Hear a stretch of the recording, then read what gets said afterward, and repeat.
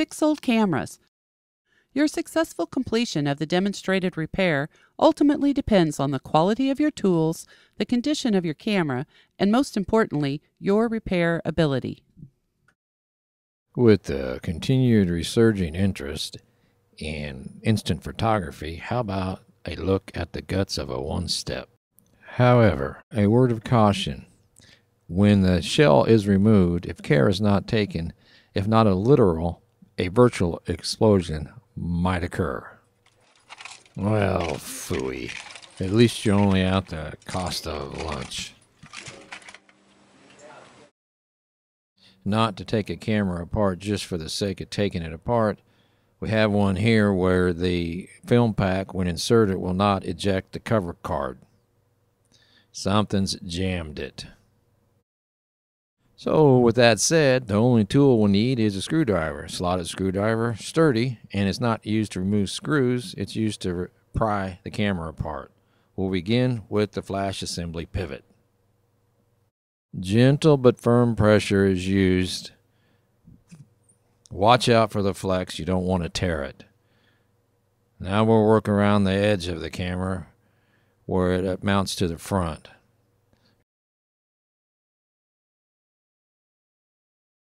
Work across the top.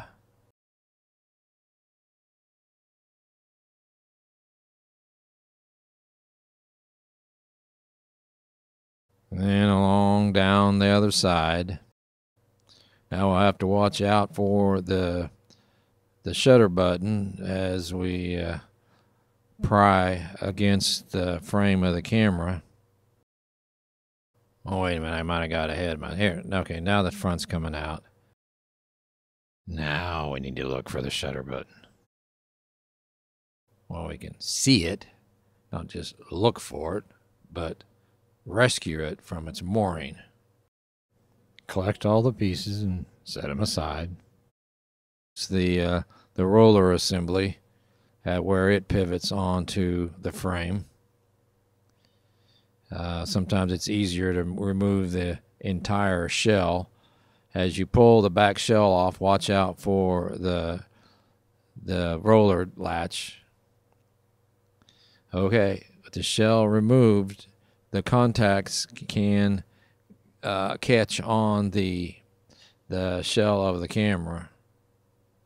Okay, we're going to inspect in here around the gears, and we find a little piece of plastic broken off of probably one of the film packs, blocking one of the eject gears. It now turns freely.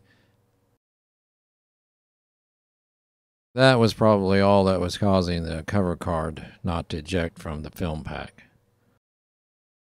Before slipping the back shell back on, you might have to do some alignment of the viewfinder tube.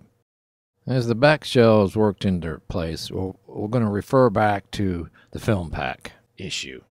Of course, the film pack contains batteries, and sometimes the batteries can be bad, and anybody that uses Polaroid One Step probably already knows that, but never assume that the battery is good. Always check those first before you proceed with any kind of a repair. Okay, back to the matters at hand. The latch for the roller will need to be seated before the back shell is completely pressed into place. As the film roller latch is positioned, look into the front of the camera and you can see how the latch should be positioned properly. Now the three pieces of the shutter release assembly can go together. These pieces go together as shown. As the pieces are held loosely together, they can be slipped into position and they can be held in place while the front shell is then slipped into position.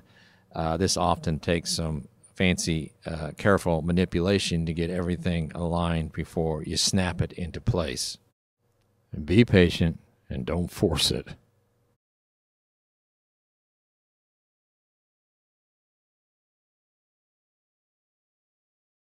Grr.